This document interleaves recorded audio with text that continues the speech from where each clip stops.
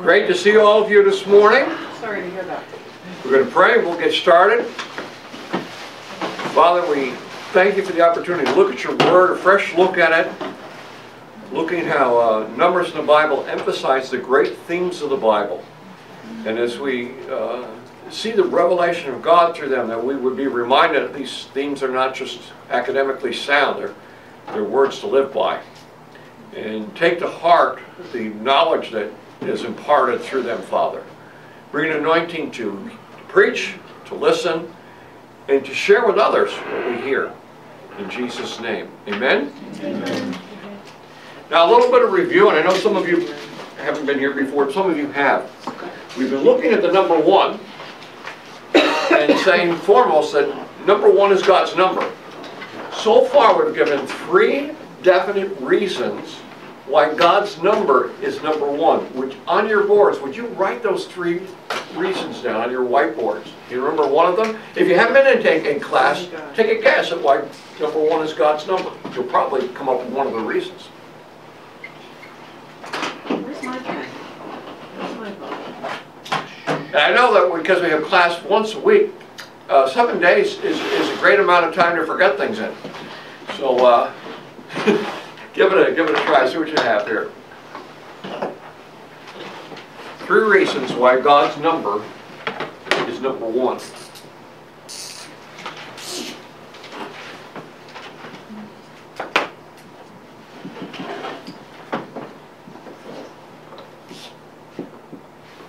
I'm going to walk around and see how we're doing here.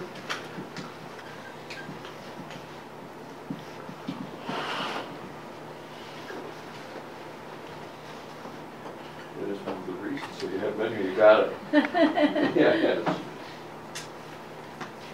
yes. Okay. All right, I'm reading up boards here. Now, Marty hasn't been here, but she says he is all in all, the Alpha and Omega, the beginning and the end. Yes, that is part of it. He is first. He is the beginning. Of course, he's the end also. So those are both very good reasons. See, someone else hasn't been here before? He's supreme. Absolutely. The creator.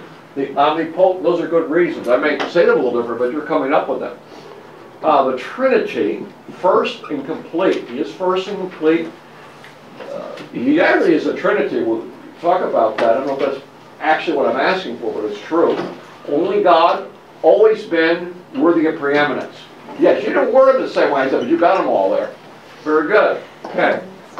Now, the reason I gave you the orders, I explained it, like I said, you may word them a little different. It's how will we say it? He is first for 3 reasons that we could say, and we'll look at a 4th today. He was before his creation, so he was first. He is the most important of all things in the universe, first. And he has the preeminence. He's the most important. And so he comes first. He is first. He's preeminent or most important. Those are the reasons we had given so far.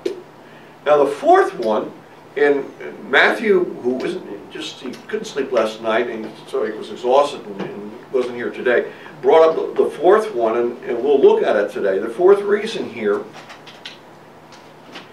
is that God's number 1 is number 1. It has to do with the unity of the Godhead. Mm-hmm. Yeah.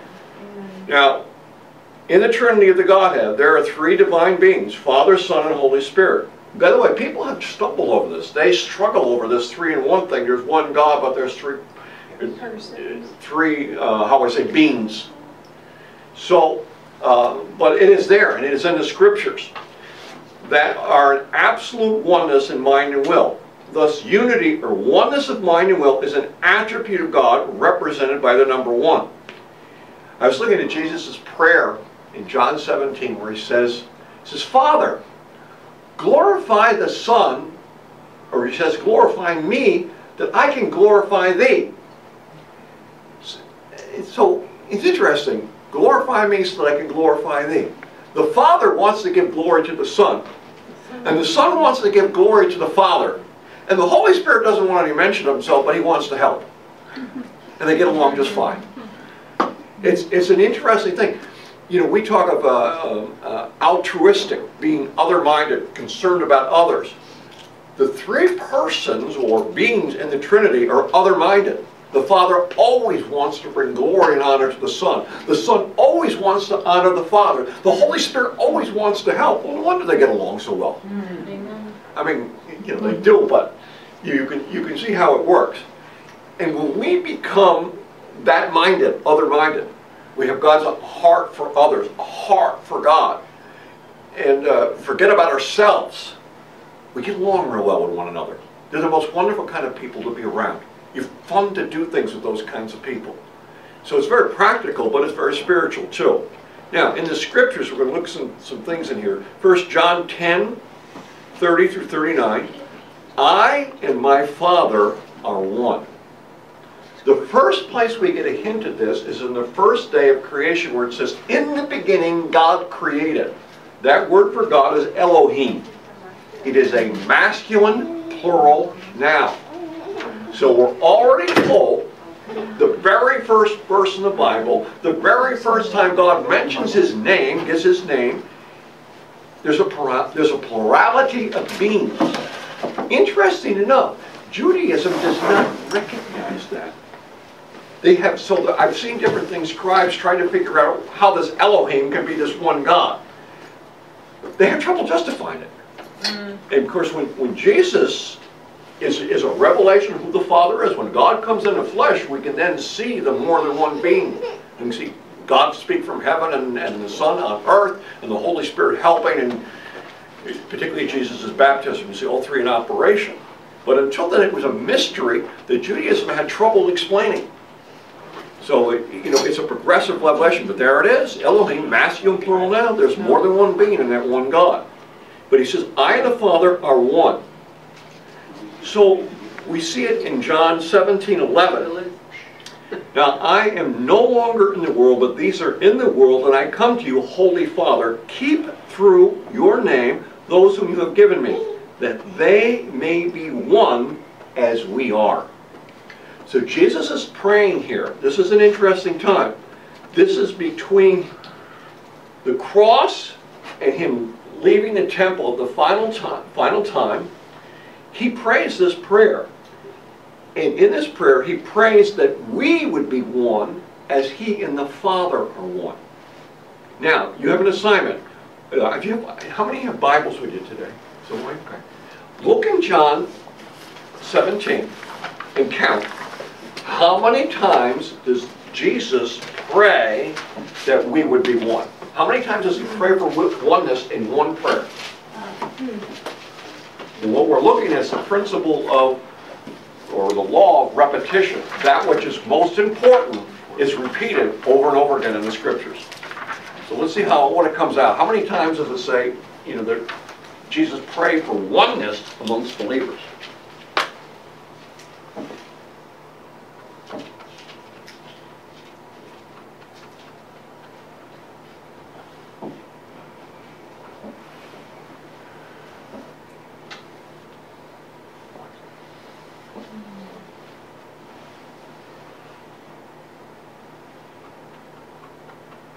You know, it's like a little time, but I love you to see these things, not just me to tell you they're there.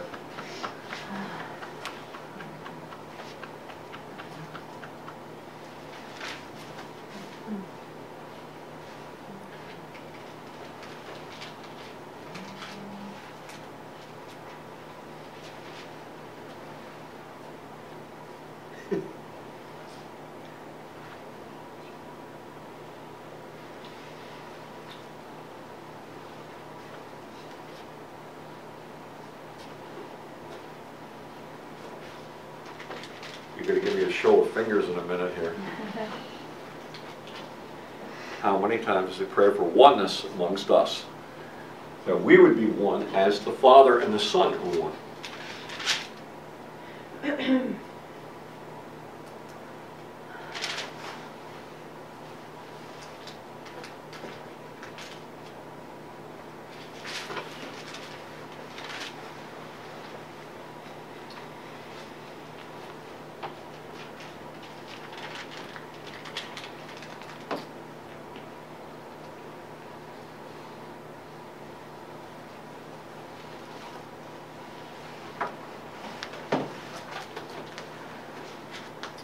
you're watching this on YouTube, I hope you're looking it up yourself instead of twiddling your thumbs there.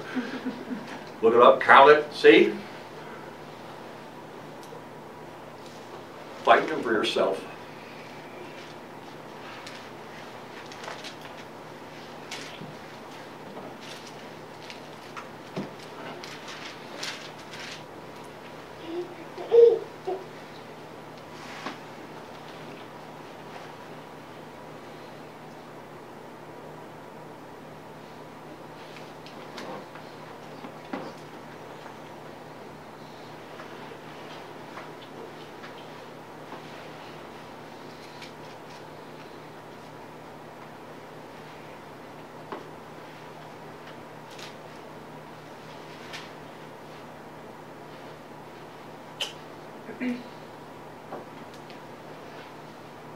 Yeah, someone is being very wise here and checking the concordance on it. Quick way to do it. Not foolproof, but it helps. And we're going to give you one more minute and see what you come up with here.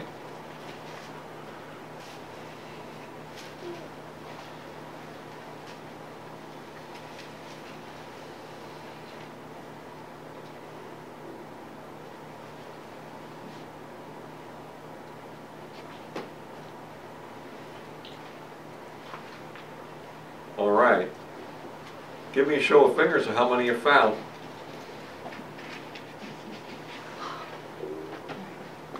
I'm getting different numbers. I see, well, hold them up again. This is fun. I see a 6, a 3, a 3, a 3, a 4, a 9, and a 7. Oh my goodness, we're going to look at this together now. This, by the way, one of my trick questions is, I go to the 10 Commandments in Exodus, the book of Exodus, I think it's chapter 20. And I say, count the 10 Commandments, how many are there? Count them yourself. And I get numbers all over the place. That's another lesson, it's very interesting. But, well, there's 10 of them. It's an interesting count. You try it sometime, be honest, count.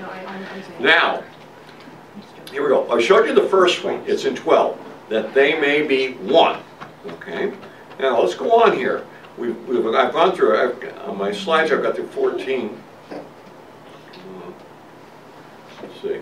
All right, let's go from there. Scrolling down, I've highlighted them in red, the ones I found. You got to read a little bit before he gets back into this again. He mentions his word several times in this verse, and I've highlighted it in yellow for this reason. Sanctify them by truth, your word is true. For there to be oneness amongst believers, there have to be people of the Word. The more we dig into God's Word, the more likely there is to be oneness. So, and also I put in green here, oh yeah, now they come up. You see 21 again, that they may be one. That's the second time in verse 21. And then he goes into it later in the verse, that they also may be one. Now he's just said it twice in one verse. This is his exclamation mark. Then down in 22, and the glory which you gave me, I have given to them that they may be one, as we are one. And then one more time in verse 23, I and them and you and me, that they also may be perfect in one. There's 5 of them. Now I know some of you counted it different ways. I don't want to get into a big discussion about it now. That's okay. But I found 5 of them. And of course, the law of repetition, that he would say 5 times that they may be one. He's emphasizing unity. Now, why is it so important? I've highlighted it in green here. If you look in verse 21, that they also would be one, as you, Father, are in me and I in you, that they may also be one in us. Here's the results. That the world may believe that you sent me. If there is unity amongst believers, there is a promise that the world will believe.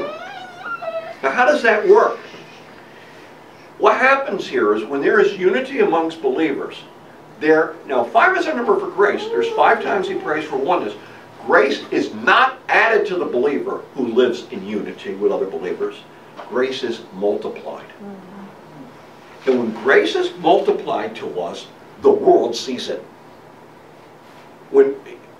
This is an incredible thing. So you learn in a local assembly and amongst other believers to, how I say, emphasize the things you have in common, because there will always be differences. I know people of all kinds of different doctrinal persuasions, but they believe in the Lord Jesus Christ and they're on their way to heaven, and I call them brother, and I remember in what way we are one, not in what way we are different. And there will people, I've never been in a church where there's someone, at least subtly, undermining oneness. And what they do, the normal way to undermine oneness and not realize you're doing it, is to become what I call an armchair quarterback. Now, if you're not familiar with football, the armchair quarterback, the guy does not play football. He sits in his chair, watches it on TV, and what's wrong with that quarterback? Can't that guy throw that back? Why didn't he run the ball? Why did coach let that do that? Once you become the critic, you stop becoming a doer of God's word. You either are a doer or a critic. You're a player or an armchair quarterback. You're not both. And when people take on even a subtle criticism, things like, oh, I really love the pastor, but you know, I should do this or that. Well, that should be your prayer, not your criticism to another believer. Amen. You're undermining unity. And what you're doing is, if you can get everybody in the congregation to critique the message instead of take it to heart and believe it, there's not a unity, there's not a communication of the word. When people are there, this is the pastor, he's not a perfect man, but God has chosen him, and he will speak to me through his preaching. And I should be listening for God speaking to me, not critiquing the man. When we have that attitude towards biblical teaching, towards one another, grace is multiplied to us. And so, two things. In 21, that the world may believe that you sent me. And then again, in 23, remember he repeats it. The law of repetition, that the world may know that you have sent me. He says it twice. If there is unity, there people are going to know it. People are going to see it. It becomes obvious. In our church, one of the things that's been interesting testimony is when someone needs to be moved. And the deacons organize a group of people, and we all cheerfully walk in with big smiles and move somebody. It's amazing to watch unbelievers watching this process go on. They're like, oh, you people just like, you look happy, this is weird. And you do this cheerfully, you just show up and help people. And I've seen people scratching their head looking at it like, what is going on here? It's called oneness. We take care of each other. It's fun for family. Oh, yeah, it's just... And, other way I've seen it, some of you who've been around in the ministry a while know a guy named Ron Morey. And I think Pastor Moore was the first one to preach to him in a bar in Burnt Hills. And this guy had a semi-automatic weapon he kept in the back of his car. I'd been through a couple of marriages. And him and his wife show up at church when we were meeting in a farmhouse having a Bible study. And they walk in the place, they looked at each other and say, God is in this place. She says, yeah, I can feel it too. Well, they liked the presence of God so much, they didn't have a place to stay. We put them up on the farm. There. They stayed in a tent, and their son, who was an infant, we put a crib in my room. And they liked the presence of God. There was unity amongst this little group of believers, and they sensed the presence of God in it. So you don't want to disturb that unity. And there's a difference between someone, you call them up right away and say, hey, wait, what's going on here? Let's talk about this thing. Humility, even the idea you might be wrong, to keep the bond of unity. It reveals God. It's important. So, he tells us twice that the world may believe that you sent me, and again, that the world may know that you have sent me. And 5 times he prays for unity and oneness. All right, so that's the importance of it. Now, we mentioned this, he gave you this answer ready. It's incredibly important, law of repetition, we talked about that. It takes great, now 5 times, why? I believe this, it takes great grace to achieve and maintain real unity. It's the grace of God when people do this. I was doing a Bible study this week with some Frenchmen, and I said to them, I said, you know, the Bible's written by 40 different men. Do you know, what's the likelihood of you getting 40 Frenchmen to agree on anything? And they burst out in wild laughter. And then one of them says, no, Pastor, It's a miracle if two of them agree on anything. You know, and I knew what they were, I mean, I knew what I was getting into, but you could say the same thing about Americans. But when there is unity amongst people, it is miraculous. It is unusual. And they can, because they're all receiving from the same Father and the same Spirit and the same Word of God. So it takes great grace to achieve and maintain real unity, and great grace is multiplied to those who dwell in unity. You may have a person who's a brother to yours, I cannot talk with you anymore. You have a critical spirit, and you're getting in the way of this unity thing. You either need to stop criticizing or not be around me. I love you, but I can't hear this anymore. I don't want to hear this anymore. That's, and that would be the best thing to do in that situation. You're not angry, you're not mean, but you're lovingly honest. It's important to learn how to do that. So, that the world may believe that you sent me. 2 places in the scriptures, we mentioned both of them. And then one third place, a third witness of it, and one that most people are familiar with, Psalm 133. I'm just going to give you verse 1. Behold, how good and how pleasant it is for brethren to dwell together in unity. This is a wonderful thing to be part of. I enjoy this local church because I love the unity here and the spirit. You just kind of relax. People are kind, they're forgiving, they're patient. They encourage one another. It's a wonderful, it just kind of come here and like you rest in the spirit. I love it. So I want to keep that. Notice in Psalm 133 verse 1 here, this is called the Song of Ascents. It means that when people were traveling on religious pilgrimages to Jerusalem and to go up to the temple, this was the ascent. Jerusalem is on the highest mountain range in a series of ranges, so people literally went up. They ascended to Jerusalem. And so they're gathering together. And what do they want to experience when they get there? Unity. We come to worship the one God and the temple He gave us. And they worship together, and they would sing songs and build each other up and enjoy this unity as they travel together. All right. Now, it is emphasized in Genesis 1:3. I'm using a Young's literal translation, but I've looked at this in interlinears and other translations to get it right. On the first day, it says, He called night, and there is evening, and there is morning, day 1. That's literally what it says. If you have a King James, or a New King James, or many other translations, it'll say the first day. In Hebrew, there is a difference between saying first and saying one. If you say the Hebrew word first, it simply means in order. It's the first one. If you say the word one, it implies unity. So in the day 2 is not called day 2, it's called second. The third day, second, third, fourth, fifth, sixth, seventh. So you go 1, but you don't say first. And then after that, it's second, third, fourth, fifth, and sixth, and seventh in the days of creation. He's emphasizing God's unity, and I'll show you the definition here. Let's see. You see at the bottom here, I'm an interlinear. Here, this is from, you can all look at this. This is my favorite interlinear. It's free online. It's Scriptures for All. It's a website. And if you type in Hebrew, English, interlinear online, it'll come up. So you can actually see a word-for-word translation, and it'll say day 1. There it is. Now, I think I have it. Now, here's your definition. The word is, for one here, ihad. And I've highlighted the part of definition I'm getting at. It has the idea of unity or integrity as when it designates one justice for all, or actual physical unity. It expresses agreement or unity among persons. It's saying the Father, the Son, and the Holy Spirit were in absolute agreement. We are going to make this universe. And then man for it. There's no disagreement here. They're in complete unity in doing this.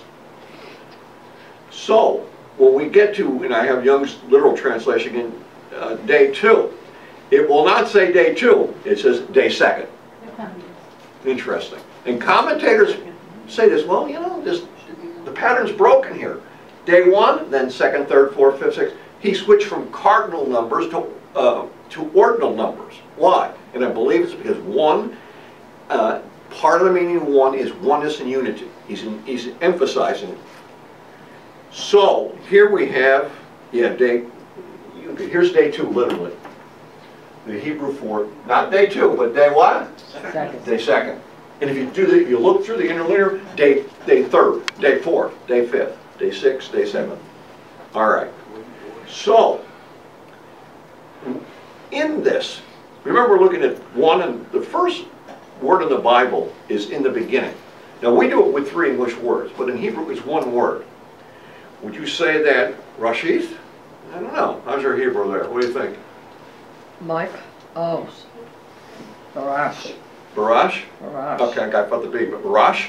Okay, it's close. Anyways, well, a noun, here's what it means. The first word in the Bible, a noun meaning the beginning, the first, the chief, the best, and the first fruits. It means all those things as it's used in the scriptures. Now that's the first word in the Bible. No. Beginning is first, chief, best, and first fruits. What's the word after it, folks? God. He is all of those things. That's our introduction to God in 1 word. It's a wonderful way to do it. In a Hebrew Bible, they always take the first 3 words. So it would be, in the beginning. That would be how the first chapter of their Bible. When you get the Septuagint, they call it Genesis, which means beginning. Okay, I'm running out of time here. But, so here we are. So God is the beginning of all things. He is the first before all created things, or of beings. He is the chief or Lord of all. He is the best, and the creation is his first fruits. All in what? 1 word. To introduce who God is. So this is his preeminence here. He's the beginning of all things, the first before all things, the chief of all things, the best of all things, and his creation is the first fruits of who he is. Isn't that amazing? 1 word revealing the character of God. And that God is an Elohim, which is a masculine plural noun. More than 1 being in the Godhead. That much revelation in 2 words is incredible. Okay, we'll stop there.